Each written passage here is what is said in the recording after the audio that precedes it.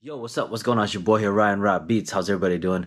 Today's a quick video. This is just showing you guys how to apply DTF on garments. Let's get it.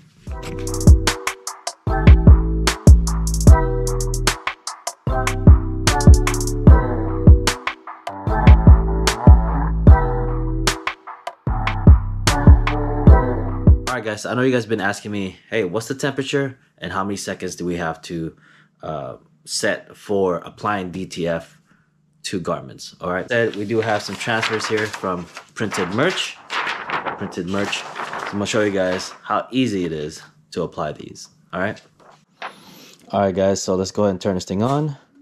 So I'll let you guys know, from now on you guys are gonna get something called a warm peel / cold peel. So for this set of films, it's gonna be a warm peel. So we're gonna set this thing to, let's see here, at 280. So let's go ahead and turn this thing down to 280. There it is. And for 15 seconds. Whoop, I went all the way down. 15 seconds. All right, so I know you guys are asking, we don't have this type of heat press. You can do this on a regular heat press. You can do this on your Hottronics. You can do this on your Heat Press Nation press. The only thing we do not recommend is using one of those iron-on type of presses, like the Cricut iron-on, the handheld ones. We do not suggest those because it needs good pressure for you to be pushing down on it. It doesn't give you that right pressure to adhere to the shirt. So as far as the pressure goes, we want it to be a medium to firm pressure. We don't want any light pressure. With DTFs, you want it to be very close to a firm pressure. So if you guys are using something like this, you want this set at 90 psi. This is a pneumatic heat press, so 90 psi is your key here. Okay, so as far as the garments, this is what we're going to be using today. We have this next level. I can't remember what number this is. It could be the 3100 or 3001 or something like that. But this is the 60-40, so 60% cotton, 40% polyester. The reason why we want to do this at 280 is if you do have something that's polyester, 280, 285 is where you want to be. You don't want to be more than 300 degrees Fahrenheit. Okay, so let's wait for this temperature and we can get pressing. Alright guys, we're almost at temp. You guys can see. Let's move this aside. Let's go ahead and load our shirt in. If I can find it. There it is. Alright.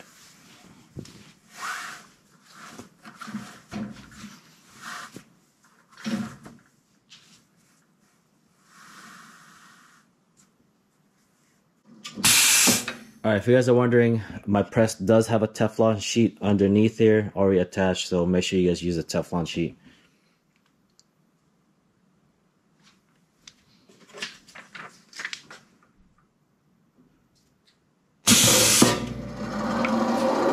Alright, it's nice and warm.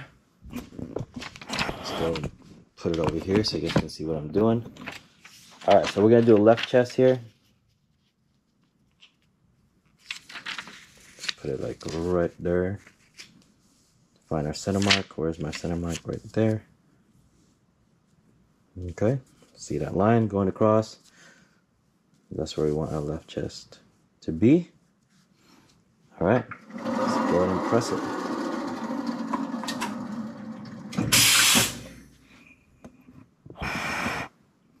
Again, 15 seconds.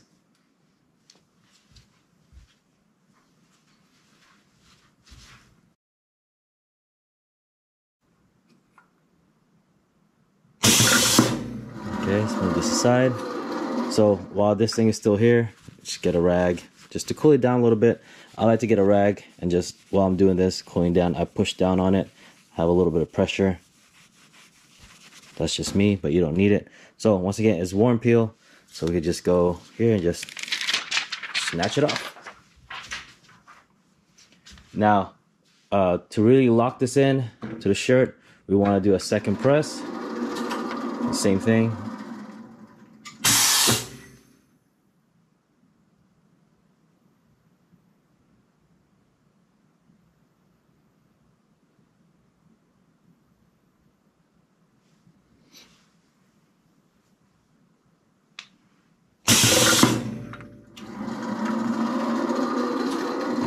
that's it. Now let's go do the back. Okay, let's go ahead and do our pre-press.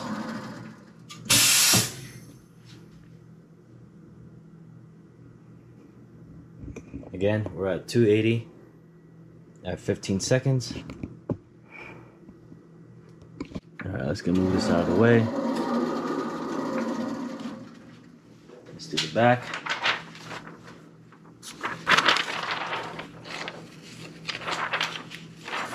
I think that's straight. Make sure we don't do it upside down. This is from the center. So I like to be 4 fingers down from the neck on the back. It's right there. Whoop, sorry guys, knocked the thing off.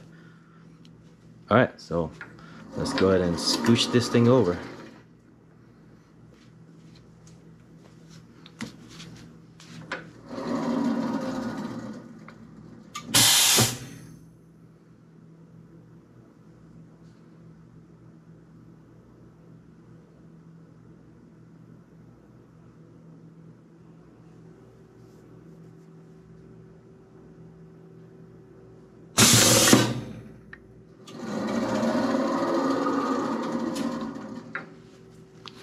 Again, get a rag, or if you have one of those cooling blocks, that would be great.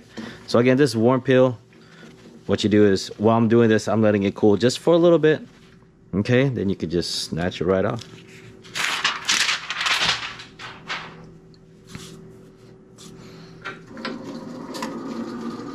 And then we got our second press to lock it in.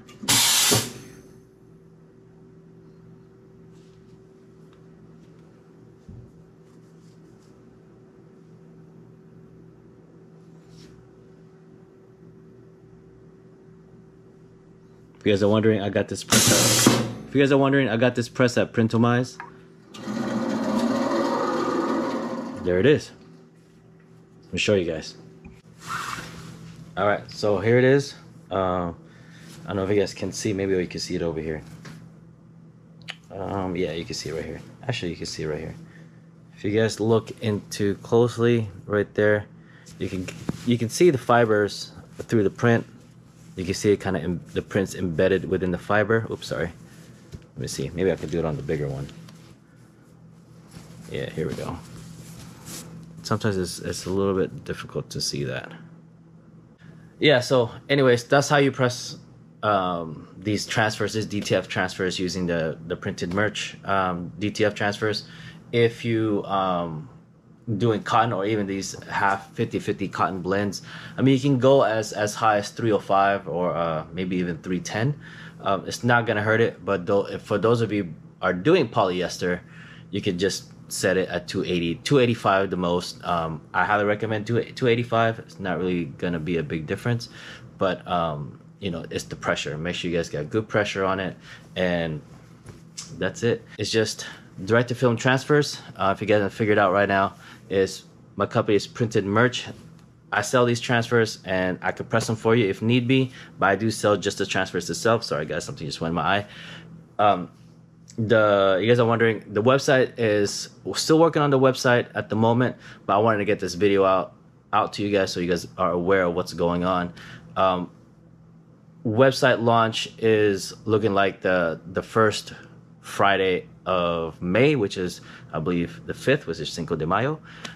So be on the lookout for that. It's printedmerch.biz. I'll put it in the description below. Printedmerch.biz. Yeah, so from this day forward, you guys are gonna get transfers that's cold peel and warm peel. It doesn't really matter, but you have that option.